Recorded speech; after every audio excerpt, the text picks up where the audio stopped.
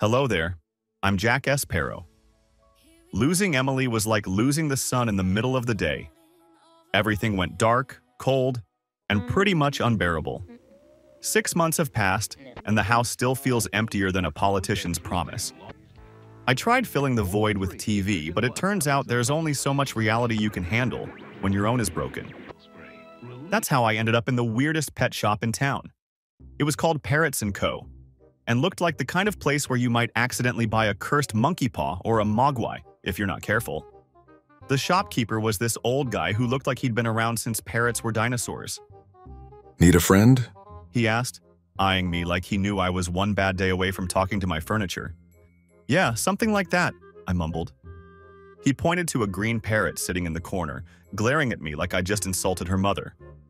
That one's Paco. She's special. Special? Sure, why not? I wasn't exactly swimming in better options. So I took Paco home, figuring that if nothing else, at least she wouldn't argue with me over what to watch on TV. Turns out, Paco had other plans. The first night, as I was reheating leftover pizza, she squawked from her perch. You really gonna eat that, Jack? Again? I nearly dropped my slice. Did you just talk? No, I'm doing mime. Yes, I talked. Now put down the pizza and eat something that didn't come out of a box. I stared at her. How do you know my name? She rolled her eyes. Yes, the parrot actually rolled her eyes. Because you keep muttering it to yourself like some kind of sad soap opera character. This was my life now, taking dietary advice from a parrot with the attitude of a New York cabbie. But strange as it was, Paco started growing on me. Her unsolicited advice wasn't always welcome, but it was usually right. One night, I was sitting on the couch, mindlessly scrolling through TV channels, when Paco piped up again. Jack, seriously, stop watching that garbage. You need to get out more. Sure, Paco, I said, sarcasm dripping from my voice. I'll just go out and have a deep conversation with the lamppost. Or you could start living your life again. She shot back. You know, like Emily would have wanted. That shut me up. She was right, of course, but it still stung. I sighed and reached for the remote, ready to switch off the TV when I heard a faint creak. My eyes darted to the front door. It was open. A little too open. Did you forget to lock the door again, genius? Paco asked, her voice low. I frowned.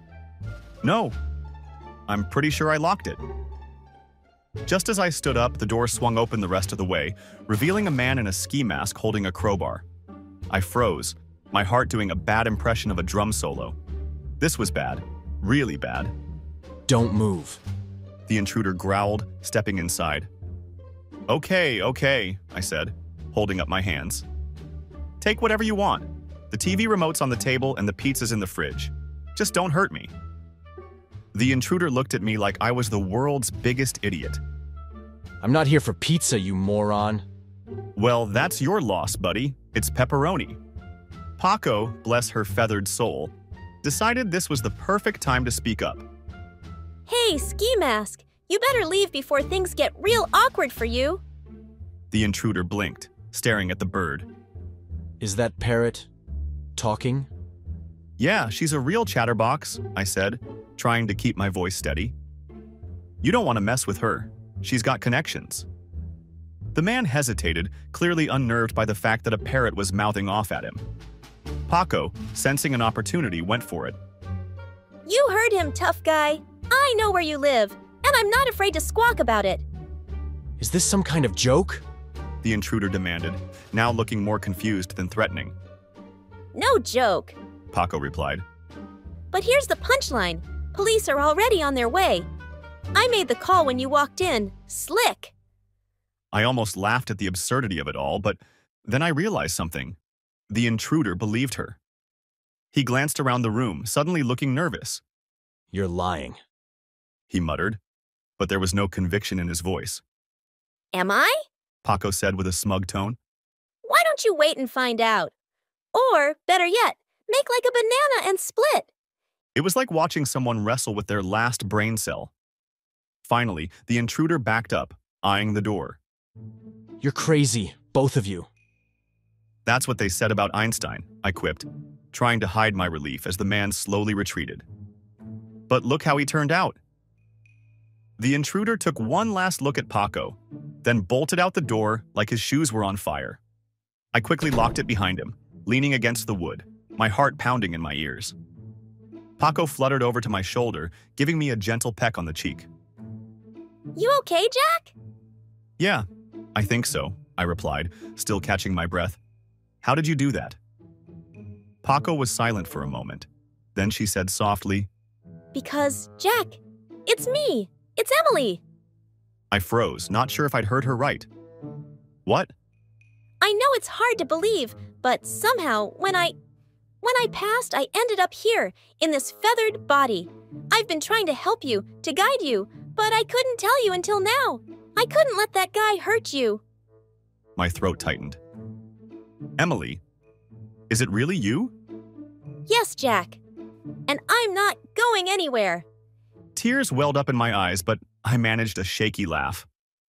So, my wife is a parrot with an attitude problem. I guess life really is full of surprises. Hey, I prefer the term feathered force of nature. Whatever you say, Paco. I mean, Emily. Now, about that pizza. I smiled, finally feeling a sense of peace I hadn't known in months.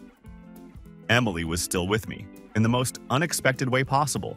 And as long as she was here, I knew I'd be okay, even if my life had turned into one giant bizarre sitcom. Thank you for staying until the end of the story. If you enjoyed this and would like to see more, give us a like and subscribe to our channel. It will help us a lot. We highly encourage you to watch our other videos or click on the next recommended video. Thank you. See you next time. Bye.